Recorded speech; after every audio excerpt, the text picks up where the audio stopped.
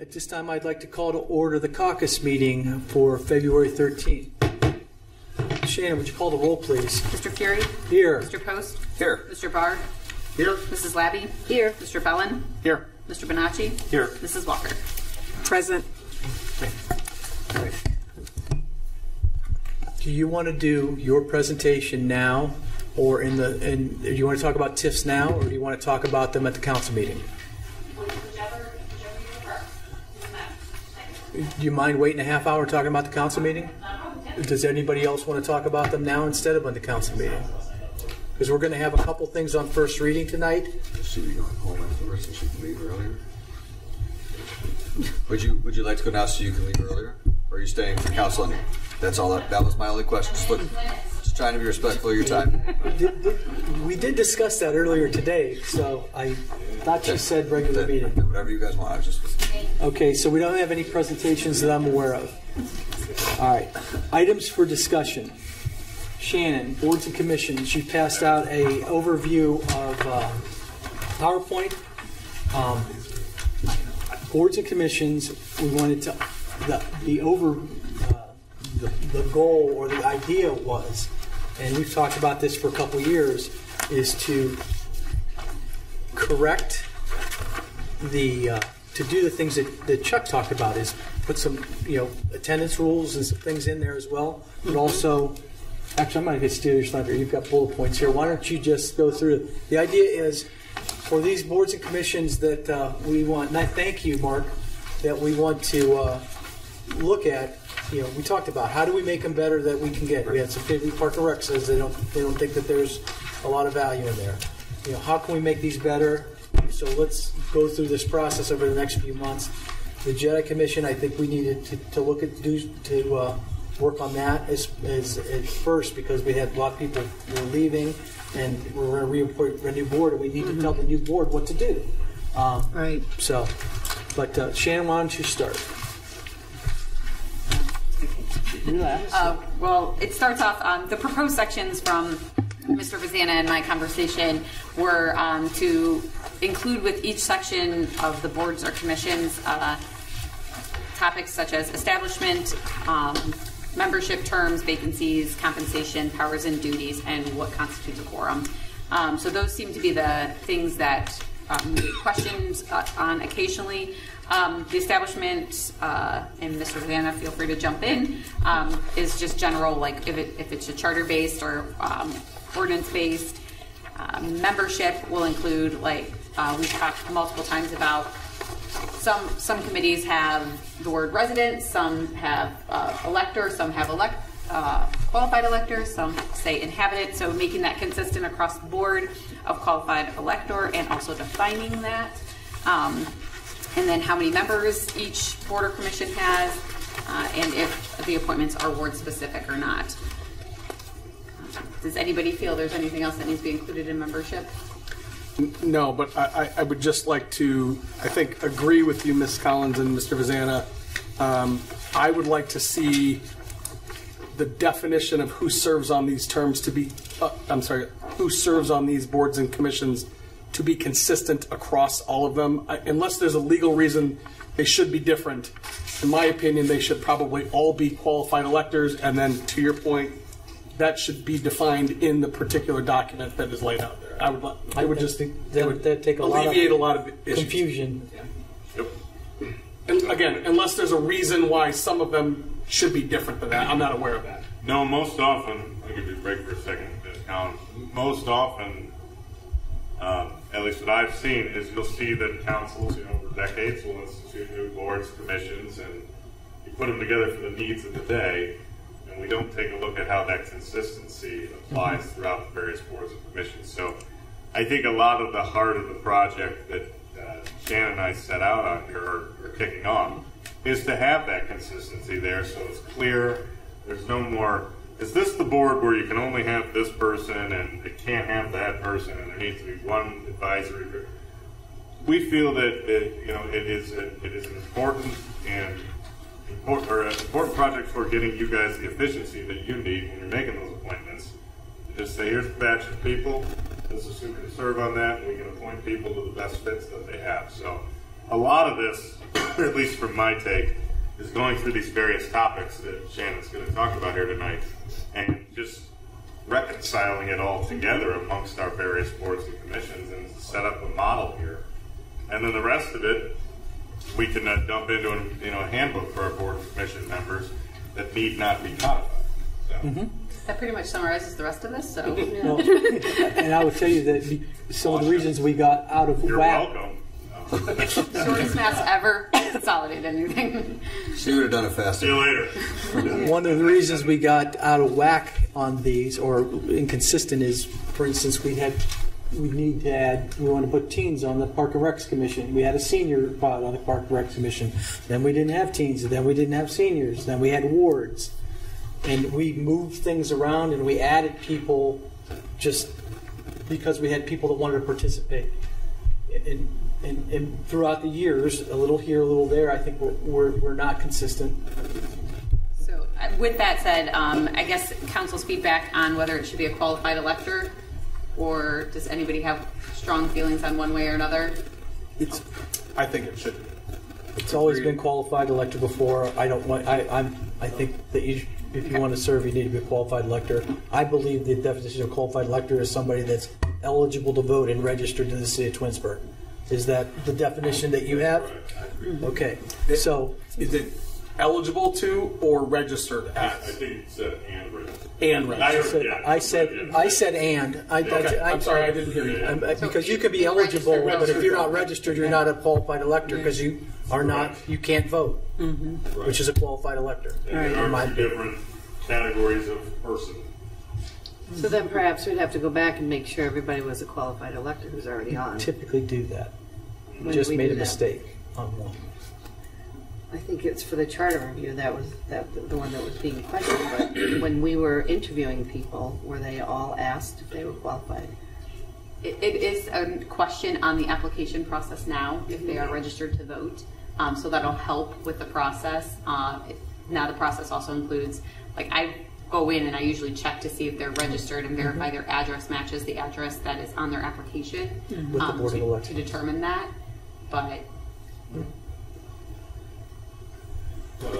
And one thing we'll have to do with terms is, especially in the Jedi, because we have an entire board after 3 years is going to be turned over because we weren't smart enough to stagger the terms in the beginning. And I don't care if it's 1 and 2 or 2 and 3. We need to stagger the terms so that we don't lose the whole board at one point, or in my opinion. Yeah, that's a good idea. Okay? I guess we've talked about the that other, before, I think. under membership also, I think the gist I've gotten from a lot of the conversations we've had is basically no more than 7 members on any board or commission. Some only have 5 if they're ward specific. Do we want to establish criteria for that? If it's a ward specific one, is it 5, 1 from each ward? Or do we allow at large? So we had capital improvements was ward specific until we couldn't get anybody from Ward 5 or Ward 3, so we took the wards off. We probably should put the wards back in on the capital improvements so every ward gets a vote on how we spend the money. We still have wards on, we have wards for Park and Recs, but don't we have at large spots as well, or additional seats? So currently Parks and Rec, let me see, sorry, I'm still getting used to this. Parks and Rec has 7, and like we haven't updated it as part of the process of having a senior member or a teen member also on there. But so the ones that are ward specific are BZA, districting, Planning. Parks and Rec has 1, planning and planning.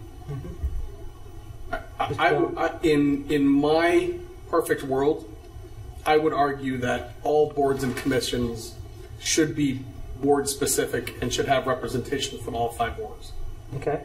In a perfect world. In a perfect world. I understand that might not be possible, but I think in terms of representing the entire city across those boards and commissions, that should be what we should strive for. Ideally, absolutely. Yeah. Perfect world, but Right. things are not perfect. That's why. So here's the challenge: is when we can't find that Ward 4 person to Understood. sit on the capital improvements board, we're 4 and 4.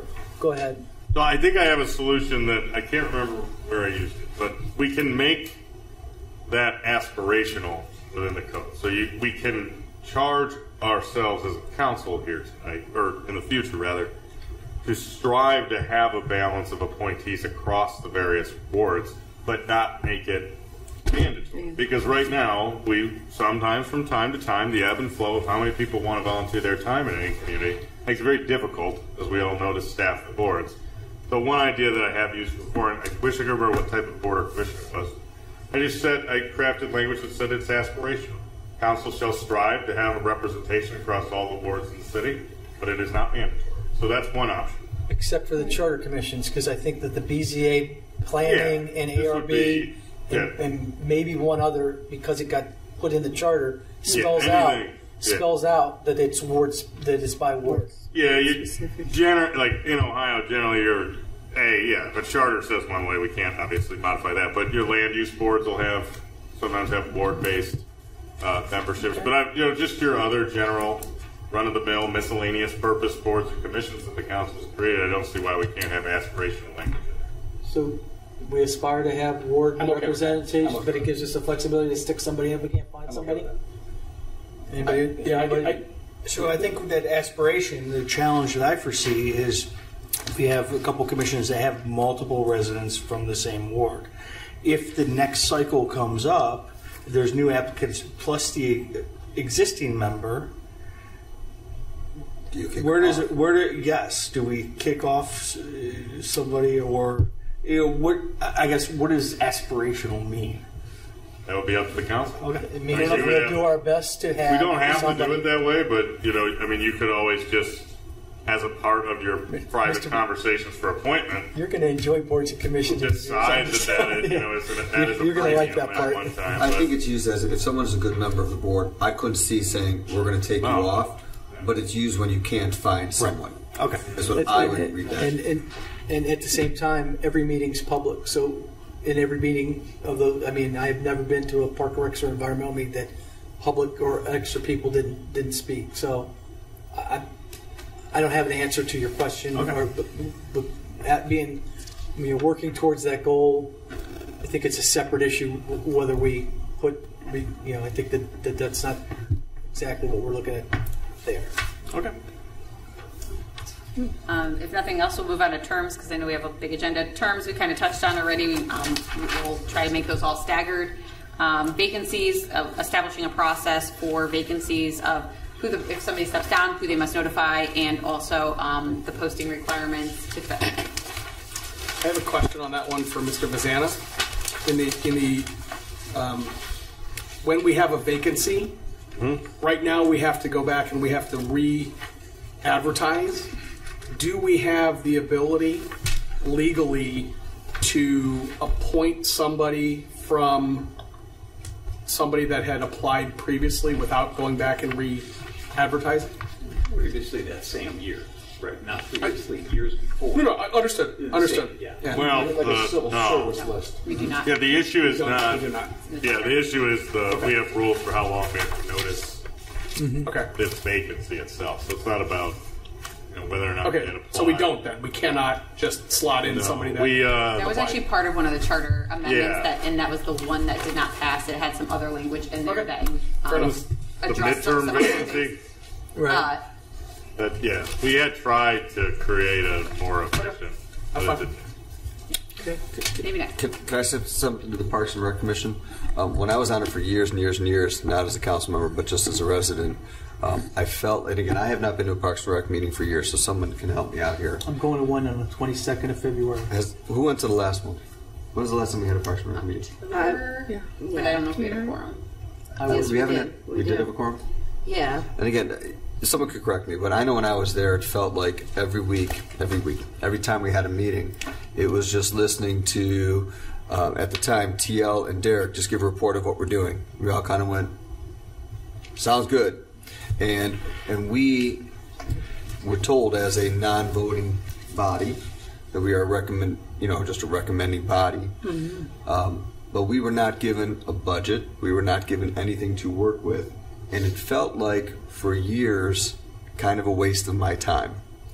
I felt that way too, which is why I left Parks and Rec in the first place. And at one point I was screaming, give us a job, give me something to do. There's nothing we're doing. And that's when I said, give me a fundraiser, we'll do a fundraiser. And that's when I did that dog park fundraiser years ago. But other than that, there was no, I feel like I got nothing out of it. So I don't know what it is today, but I don't know if there is more teeth to it now. And if there is, that's great. In a couple slides, we get to the duties and powers. Okay, you know what I'm saying though? That no, yeah, that's if there's no more teeth, why do we have it? That's what That was my- part of okay. this. Yeah. Part of the, So, Just bring it up as we're so talking about it. vacancies, we'll address compensation with some general language in there referring to the salary ordinance. Then to Mr. Post's point on the powers and duties, an email was sent to the staff member that works with the board and commission and the council reps to kind of give some, ask for some feedback on what they think the boards, different boards and commissions can do. So we have some feedback on those, and we're still waiting on some others. But if you have ideas or recommendations, please feel free to share them, and we can incorporate those. But and then so we'll outline those in there, and then also determine whether they are, like you said, a decision-making body or a recommending body. I agree with you on the Park and Recs, but there was a time when it was a very active, influential group, and kind of got morphed in again. Meetings just morph without the guidelines, and There was a lot of attendance problems this past year. I also think that they used to have a budget, if I'm not mistaken. never. Never? Nope. I thought they were at a budget at one point. But so That's what I was told none of when our they took boards that and away. commissions have gotten budgets, but we can allocate money for activities or do. I mean. So typically right now, you're right, there are, like, environmental has a small budget that, but it's not a specific budget item. It usually just comes out of the Public Works Department for, like, the shred day and such. And I know Jedi comes out of HR. And JEDI comes out of HR, so Parks would naturally, I think if they had an idea or a recommendation, Come out of talk Parks with and Jen and see. Or, I mean, council can always, just make with legislation we can allocate funds to an event. So, say somebody figured out something that was worthwhile and they needed $10,000, we could do that. In fact, we had to do. I believe we did legislation for the JEDI contract, or maybe not. I think it was only $6 or $8 grand. Maybe we just did that through the mayor being signed. But we've spent money, but it comes from the department that's over the group in the past. I'm just saying, as long as we're talking about eliminating, if there's a group that doesn't have a real function or whatever, it's just something to think about as we move forward. That's all. I'm done. All right. So we do have 3 budget line items in general government that are community events. Jen Bettinson usually runs all of those programs, and they're for different Parks and Recs events. But, if we're talking about the Parks and Rec Board, I mean, that would be something that would fall under that. I would like to see how active the Friends of Twinsburg Park was, because Hudson's is vibrant and they were the model. And we had Deb Peltz doing a lot of work, and they raised a little bit of money and did some things with the baseball fields. But I don't know that that's still an active entity. And the idea was to fund and drive that so that you can get more people and you get a volunteer group instead of. But I think we need to gauge that right now. Okay. Is that fair? Go ahead. Last thing we have for the code section is defining quorum for what a quorum for each board or commission, because we get that question a lot, especially with our attendance issues we've had in the past, if people can hold a meeting or not. So we'll define that in each section. Anything that was not talked about previously, as Matt talked about, we are working on a boards and commission handbook where a lot of that other stuff can be addressed, such as the best practices for Robert's rules, sample motions to assist the boards and commission members with moving the meetings along, and also an attendance policy along with other items. No problem. I'm sorry. All right, thanks. That's it? No, that's all I got. All right. Okay, is there any other discussion on boards and commissions? All right. And we're going to go into audits participation. There is none. Okay. Resolution 02-2024 is a CRA for Woodmont Land. This is on its first reading. This will be read 3 times. we can go over it in more depth as it gets closer if anybody has any questions. But there's really, it's all spelled out. It's $3.5 million for a new project, 25 full-time jobs. They're going to have a payroll of $700,000. It's 25% for 5 years. In the scheme of CRAs, that's low. Any questions? Resolution 04-2024 is a resolution to authorize the internet auction. And this, we'll vote on this tonight. So this is the internet auction. Does anybody got questions on the internet auction that we've read twice already? Okay. Resolution 09 is a resolution to update the city's internet connections for all city buildings so we get fast Wi-Fi. And let's see. And this is the second reading tonight, so we won't vote on this until next week, or 2 weeks from now, or the first meeting in second meeting in February. Resolution 10-2024 is a resolution to allow ODOT to perform deck sealing over the bridge at Tinkers Creek in Route 91. This is on the second reading tonight. Amy, do you have anything you want to tell us about this? We're good. Ordinance 12-2024 is an ordinance to award the road program $1.627 million. We're going to put this on emergency and pass it. It's gone through capital improvements. It's in the budget. There really aren't any surprises. This is a done deal. Anybody got questions? Okay. Ordinance 13-2024 is an ordinance to award the Glen Willow Drive Waterline Project for $585,000. You need this on emergency?